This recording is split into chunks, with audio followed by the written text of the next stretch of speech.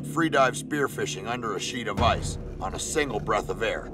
I've gone beyond my limit, and now I'm lost.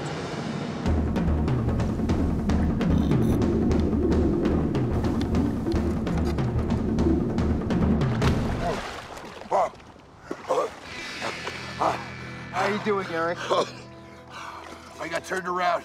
I didn't realize where I was. I swam up towards the ice. I thought I saw the light, but it was just more ice. When the ice is thin like this, it could be very misleading. Wow, that's scary, man. I'm spent, but we're still fishless, so I'm not done yet.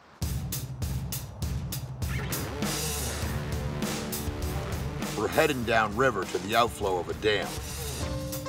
There's less ice, which is good.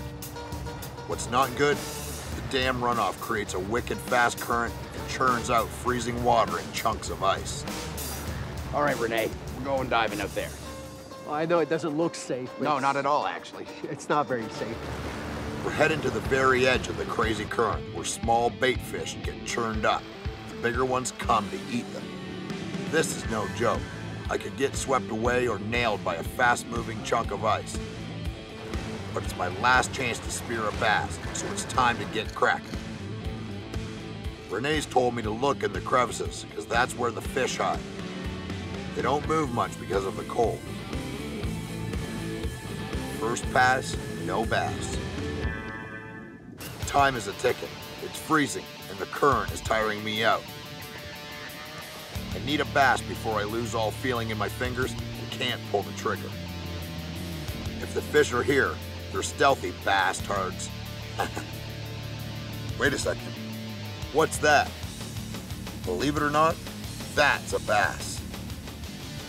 Time for a sneak attack. Bam! Got him! Just in time. I'm frozen to the bone.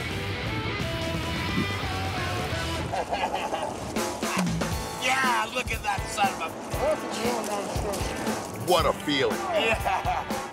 Braving the cold, getting lost under the ice, it was all worth it. Yeah, Renee. Dude, this is one of my favorite fishing adventures ever. I'm one of the few people in the world that can say I've actually done You it. sure are, man. You saw it here. Freezing cold temperatures, icebergs, I almost drowned. Montreal in the middle of winter. Freedive spearfishing. Dude, I'm frozen. Let's get out of here.